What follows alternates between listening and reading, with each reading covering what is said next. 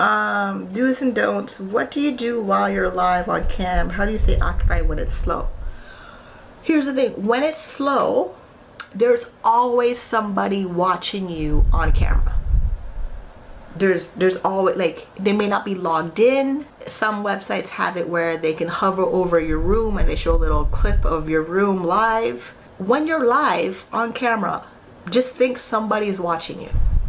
So sometimes, yes, I have music in the background. I sometimes have a show that I'm watching with subtitles, but I know there's somebody watching me. I even sometimes try to say that if you're watching me, you're not logged in, I invite you to log in and have a conversation with me while I'm online. Like, when you're online, just think there's somebody watching you all the time.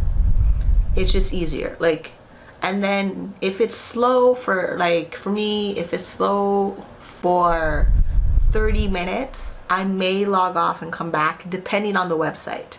Like, depending on which website I'm working, I may have to log off, take a break, take a stretch, walk around, and then come back. But when I'm online and it's slow, I just think there's somebody in the room all the time, and I try to make sure that my room is directing people to either join and sign up or to log in and have a conversation with me. And also, I sometimes talk to the freeloaders in my room. That's what they're there for. They build conversation in your room. Like, if you're not able to converse with the freeloaders in your room, how are you supposed to convert customers to join the website to spend money on you? And some of the websites, part of your power score, your CAM score, is how well can you convert customers from free customer, a freeloader customer, a gray customer, to a spending member customer. And to do that, you learn how to do that when it's slow online. You do. Like, if it's slow online for more than 30 minutes, I will log off and then come back. Or I switch sites.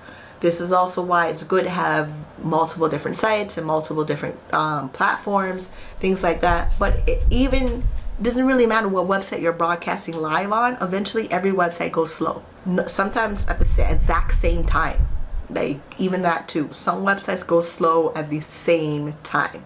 Yeah, when I'm live online, I talk to my customers. I make sure everyone knows I'm live, like I'm really here. I remember one time I used to pick my nose so they knew I was really here.